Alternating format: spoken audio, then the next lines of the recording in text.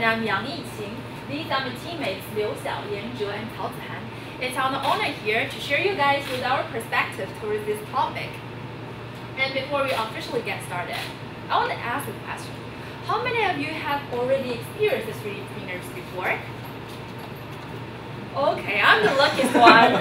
I've experienced this young technology in the art library of School of Management, and I'm deeply impressed by its time efficiency as well as the final results it delivered. And we all know that China, 100 years ago, 200 years ago, missed the first industrial revolution. And 100 years before, we missed the second one. And the third one, kind of lucky, we developed our computer science and we are not lagging behind. But for this time, we want to lead maybe the fourth industrial revolution. This time, we're going to talk about 3D printing. And to name our presentation, we use 3D printer opportunity for industrialization 4.0 in China. And let's get officially started. First of all, I'd like to give you guys a bigger picture of the topic we're going to talk about today. China has great potential and capability to develop 3D printer. This is our result of this case. Why we say so? Because after considering all the factors mentioned in the case, we believe that China has both feasibility and future possibility to leverage this young technology. Let's just take a big look at the external factors we get from the case.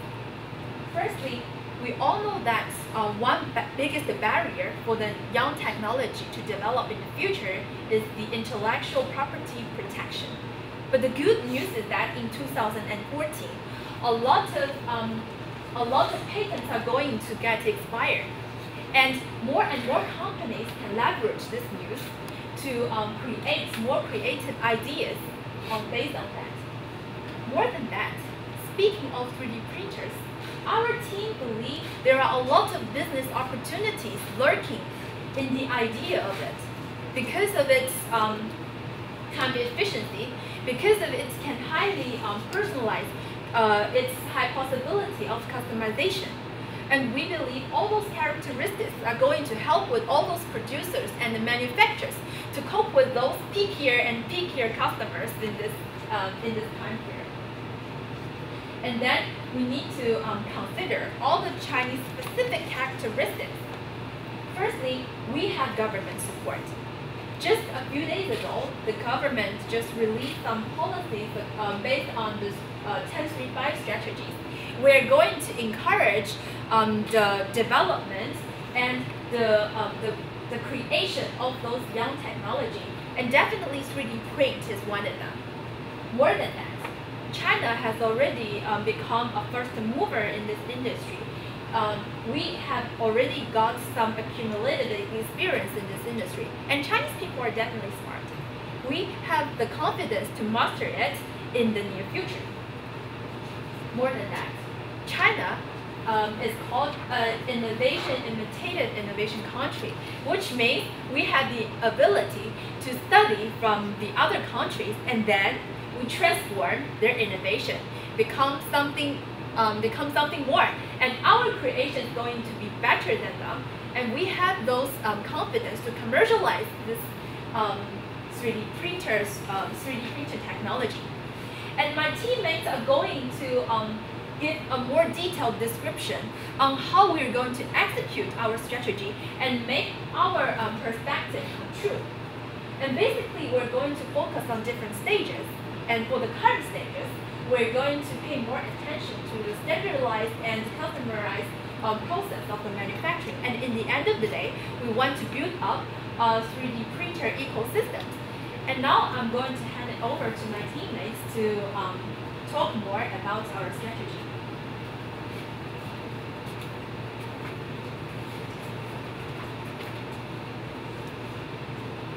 So as we mentioned, the 3D technologies is potentially to make the manufacturing industry to go digital. So many people began to worry that whether China can still be the world manufacturing after the 3D technology application. And our answer is yes. there are mainly two reasons to support. The first is the technology advantage. As Yiqing just mentioned now, China is very famous for the innovative innovations. So whenever a new or popular product or technology emerge, China is always among the first to catch the fashion, make some changes and make it more user-friendly. So it is the same with the 3D technology now. So according as the case presented, in 2003, the China manufactured about 20,000 3D printers, and among them, 60% exported to the global market. And also, Chinese manufacturers are among the first to make effort in building the ecosystems of the 3D technologies, include the printers, the scanners, and the manufacturing. So in all, China has the advantageous technology here. The second reason is the low cost. To explain the low cost, we separate into two: the localization and the globalization. For the localization part, China's manufacturing success is partly due to the reason of lower manpower costs. However, though this advantage is not that obvious, our manpower cost is still lower than the world average. And second is our nature advantage. It's a big domestic market. This advantage is more obvious, especially when it comes to some time efficiency product. So, for example, repairing a car is always a very bad experience for my mother. And not because that the repair cost is very high. It's more the repairing times. Generally, it takes 7 or 10 days to get the car back. Although it is only a little problems, but the problem is that there are not available parts in the 4S stores.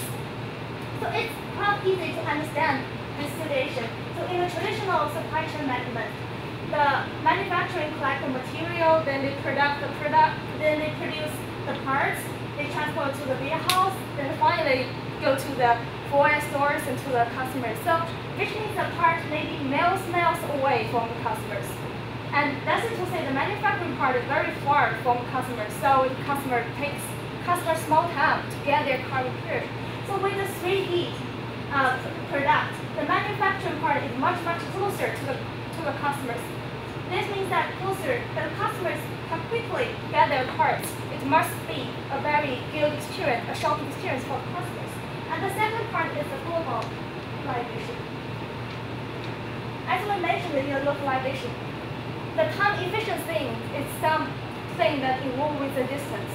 So we cannot, for some time efficiency products, we cannot count on China to produce it, then transport over the seas to some rich countries. So we mainly focus on some stable demand products. For example, the buttons on the clothes. So in this part, we still have lower manpower cost, and also we have some mature supply chain infrastructures based on our manufacturing success this year. And that was the customer part. Well, thank you for my partner to introduce the standardized 3D application. But there is another part which may be low volume but will be customized 3D application. Let me introduce this for you. And we may select the fashion industry as a good start. So why is it a good start? Let me brief you. So first, as we know that the Chinese GDP is growing, we have more income, so that each market is definitely a booming total market, so that we have places to sell our products. And second, as the wages of people has risen, we care not only about that we have clothes to wear or not, but also about the fashion trend. We need to get to know that we have varied demand at this time. Imagine when you have a good design of a clothes, because at that time maybe it's fashionable at that time, but lower down. But when time flies, when people really produce them, and when we get the product, maybe it's not fashionable anymore, and you don't want that at that time. And you want the fashion clothes to be produced as soon as possible, so that you can wear it immediately, right? And So that's why we should introduce 3D printers.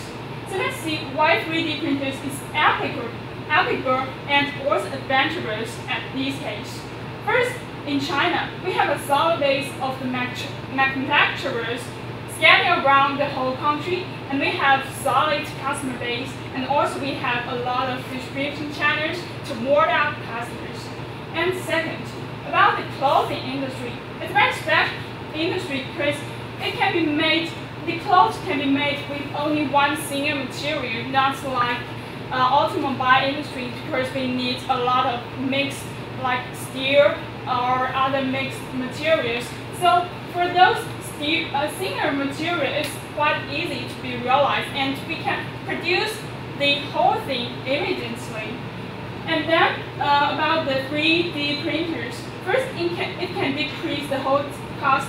As my partner just introduced, we can lower down time so that we can increase the frequency that we produce, and also we can lower down the fee, especially the distribution part. And another part, we can meet the fast changing need, just like what I have listed about the fashion trend. We need to catch on with that trend as fast as possible. So let me introduce to you about how we will realize it. And the second part, let's first see the traditional supply chain models. We design clothes and we deliver them. Then we put the design ideas to the manufacturers and the manufacturer, and then we ship it to far markets to the customer. So that's a long line supply chain. But now we can ship that. So we can ship that to a cycle supply chain, which means that we will have a non-line design and other platform. What's like in this platform? It will be a solid base, because in these platforms we will have a lot of people to join in. Maybe these people, they have great ideas. They know how to design clothes, so they can all become a member of this platform, and they share their new ideas about the clothes. For example, you can put the graph of your new designs into this platform, and the other people will vote for you, whether they like these clothes or not. So that we can know that first we can get innovation ideas. There's a good resource because it's just like open source, and we can generate a lot of ideas from a lot of people, and it's really a source of innovation. And second, after we know the needs of people, we can have the data. Data is very important because we can not only know what they demand, but also we can predict what they might need, how much they will purchase in this area. After we know that, we can deliver those ideas and these data to the local manufacturers. And the local manufacturers will manufacture these clothes and then deliver them to the online orders or directly to the real stores. And what's good in it? First, we can have low cost because we can increase the frequency, and also we can lower down the distribution cost. And second, there will be a quick demand meeting, and we can meet with the fashion as quick as possible so that it won't be out of date. And third, we can separate our business into two parts. First, since we want to be profitable, then after we get the big data, we can still use the mass production so that we can meet the common needs. And for another part, since we have a socialized platform, then we can know some maybe low volume but special needs. Then we can customize those clothes and deliver those to people who need them. And what's good in it? To sum it up, I can summarize with 3 words. First, we can increase the speed, which means we can transform faster from the ideas to the end products. And second, it's quite sustainable, which means that first we have source of innovations, so that we won't need to imitate the others anymore. And second, we can predict the need and also meet with that need. And third, it's a solid way because we already have a platform, and using that platform we can explore further, and we can use it as an attractive basis and explore further. And of course, this is only one of the fashion industry that we selected. And because it's replaceable, and we can explore further to other fast-changing industries. And that's my pass on to Sama. Thank you. So, as you know from the case, our client is a Chinese manufacturer, and we're their consultants. We want our client to take advantage of this 3D trend. And my teammates, they already talk about some strategy in different area. First, which is the easiest one, is to focus on the standardized area, like to make the button. You don't need lots of design. It's like, though China is kind of losing the low-cost labor, but we still have the advantage. For maybe for several years, we could still take advantage of it. Because of the low cost, we could still export those standardized products to other countries. And the second one, so we could focus on the customized area. And for this area, we could, so like just my teammate mentioned, follow the fashion industry, use the big data to predict, to manufacture what the market really wants. And also, my teammate just mentioned a really brilliant idea, that is to use the insight of everyone, to let everyone design, and to design is for us to design for everyone. But there is one concern, that is, we all know if for a company it wants to make profit, it's really important to reach the scale economy. But it's really hard to design for one person. It's like my teammate wants a dress, a design for it, but I can just make money from her. But how could we really make customization profitable for us? And our solution is to decentralization and to build the ecosystem and to let more people get involved in our production. And what we will do in China, if you have ever lived in China, you will know how Taobao means to us, which is very important. Okay, so Taobao is one platform, which is very like eBay, but it's not really the same. It's one firm under the Alibaba group. So it's like our solutions. We want to cooperate with the Taobao sellers. And why would we choose them? Because there are Taobao sellers everywhere. They know the local needs, and because of the small production, they're more flexible. And also, it's like those sellers, they have the passion to make a fortune, to take advantage of this opportunity. And so that's the reason we want Taobao sellers to be a part of our ecosystem. And what the ecosystem will be like. So this is the structures. First, we will just cooperate with some material suppliers, and when we go further with our strategy, we want to also be the manufacturer of the printer and the material supplier. And in this way, we will sell printer to those Taobao sellers, and Taobao sellers will interact with the buyers and make customized goods for them.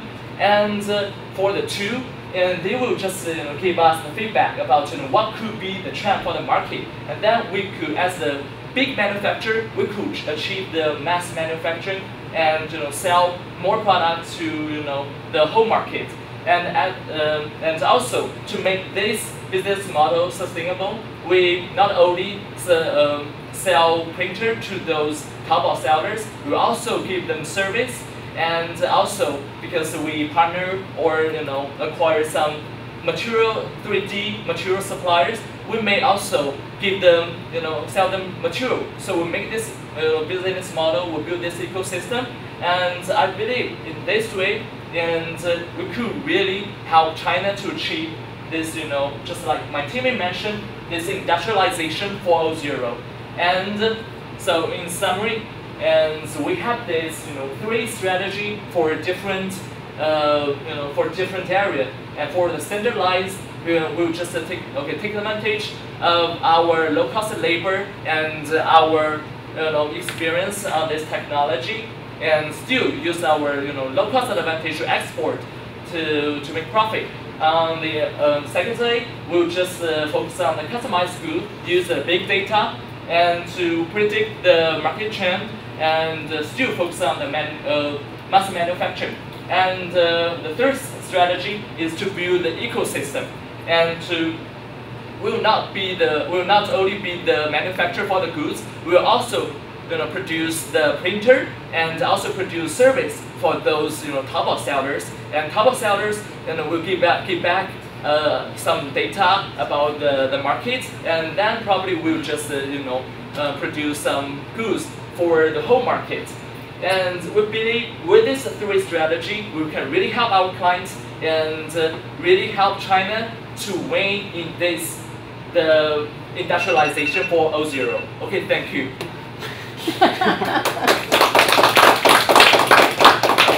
Thank you, Fudan University team. Let's give them another round of applause.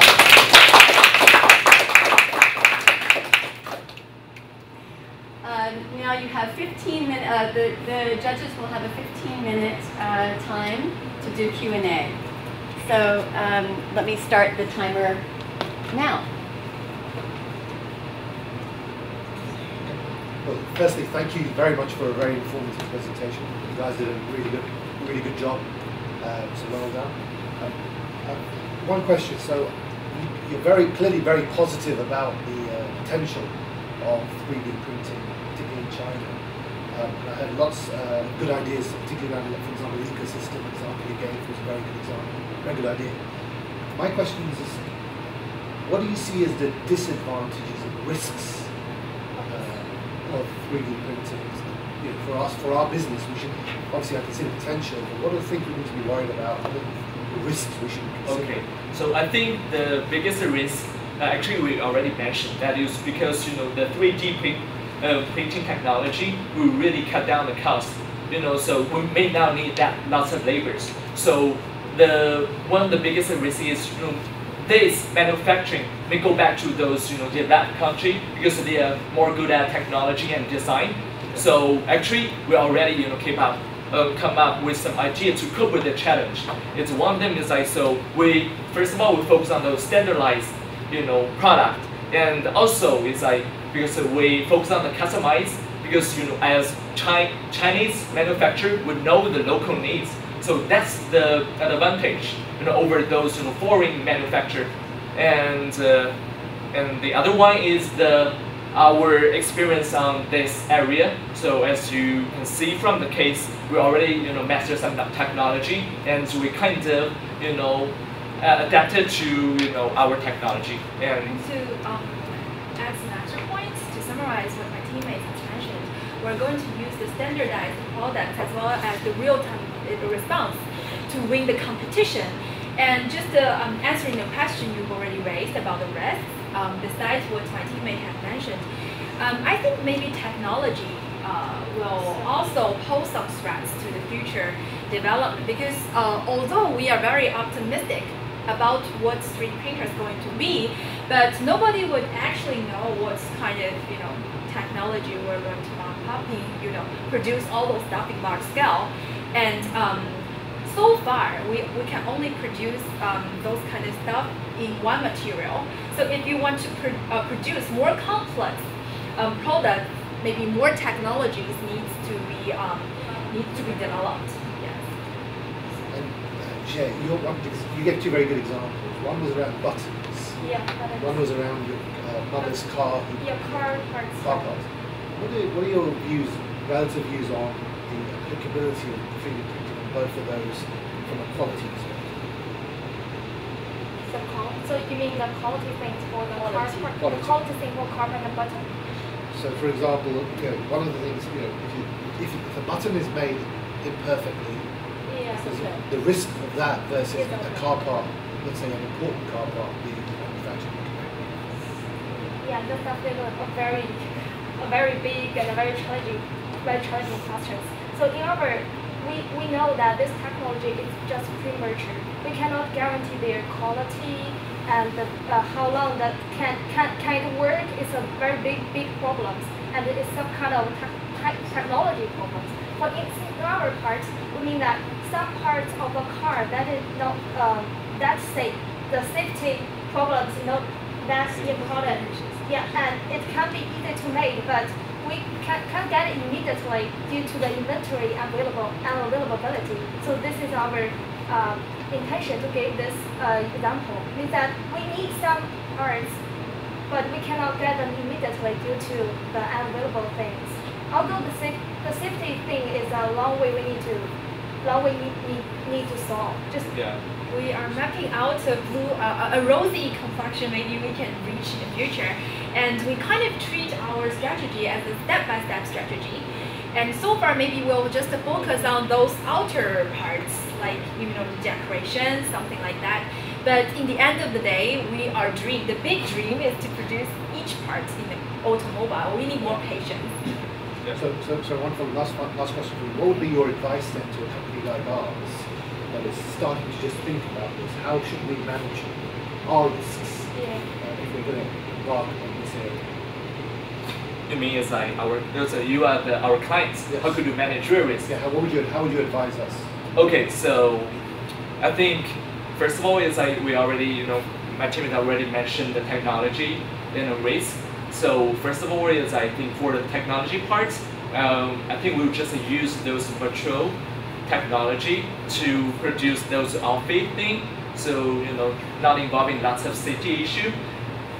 Yeah, that would be a pilot stage, and also because we want to to be a part of this industrialization 4.0, so which means we need to develop the technology, and so we will just have our own research center to research on that, and also we may go out and invest on some firms which may have more advanced technology, and those technology may help us in our strategy in the future, like to make car components, to make to customize some goods, to make printer.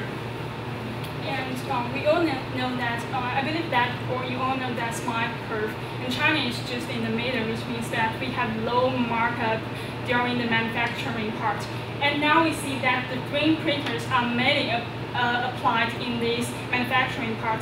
But I think the first question that we need to think about is, well, where the designs come from, where the innovations come from. That's why I propose the design part, because we need a platform so that we can generate, we can open source, and we can get more ideas from more people. And only if we have those designs, we have those innovative ideas, and we can manufacture them. And as for the technology part, and we see that we have a large population and we have a lot of ideas. I believe that China will have ability to improve the technologies since we have a lot of great ideas. Yes. So I have a question, because you mentioned imitative innovation is something that you could look at and adapt. Now there is a very fine line between imitation and innovation. Okay, when you look at something, a design or a pattern, you can imitate, or you can look at what is the best and innovate. Now in that fine line, it is a technological considerations, it's ethical considerations, safety aspect considerations, all this is to be taken into account.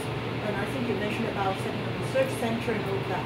What are the key components of looking at how you design and how you control quality and how you minimize risk and how you add value to the whole entire chain by using this concept? For me, I think this question is based on how we define imitative and innovation. And from my perspective, what we are going to imitate from those foreign competitors is that how they generate all these ideas and the core concept of how they make this product applicable, how to the basic roles of the products, the basic equation, something like the basic equation, the base. We are going to learn from their basis how they add extra things on that.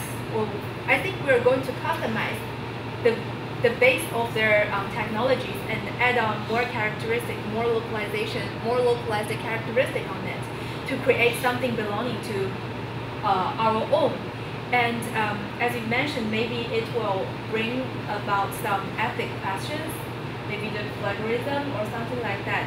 But we think we're going to pay attention to the risk control to make sure what we are doing is not doesn't contradict the law, and based on that we can maybe reach a synergy, combining what they've accomplished and what we are going to add.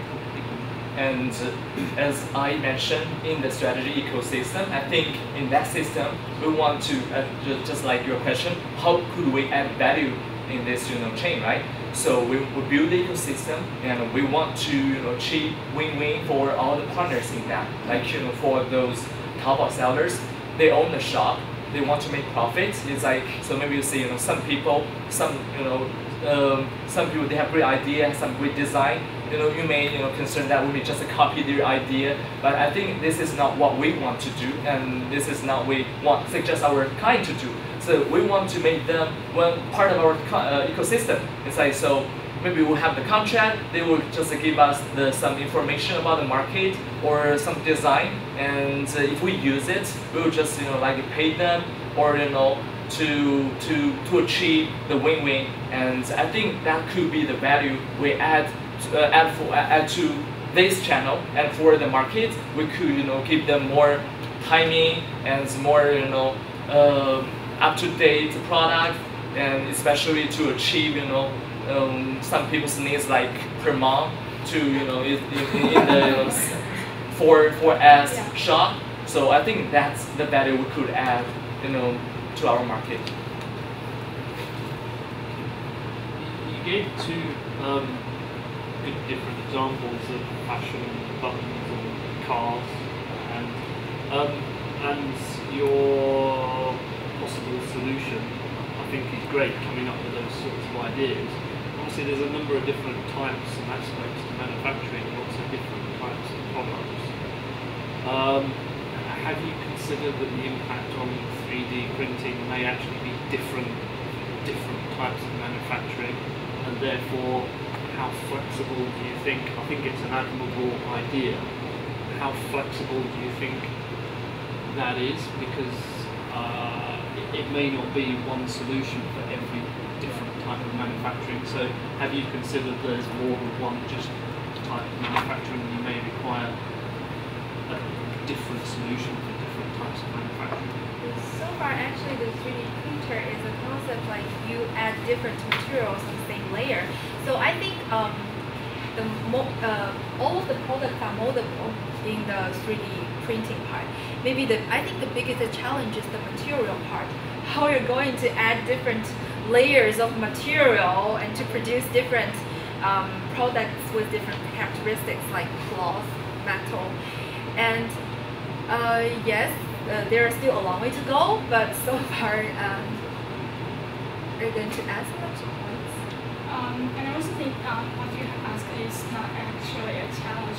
And it's a challenge, but I think that's exactly why we need to use 3D printers, because we can predict the need. The need varies over time, but when the time flies and when people have different needs, we can manufacture them with 3D printers because it's quite scalable, and we can adjust them according to different needs. And that's just why we need the 3D printers, because we can predict needs and adjust ourselves and accustomed to those needs.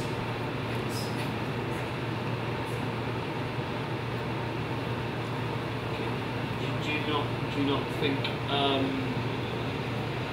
I agree with what you just said, but do you not think manufacturers in the developed world can do exactly the same thing? Yeah. Yeah, we consider that. Yeah, they could do the same thing, and just like we mentioned earlier, it's like I think in this area, so far we have two main advantages. One is still our low cost.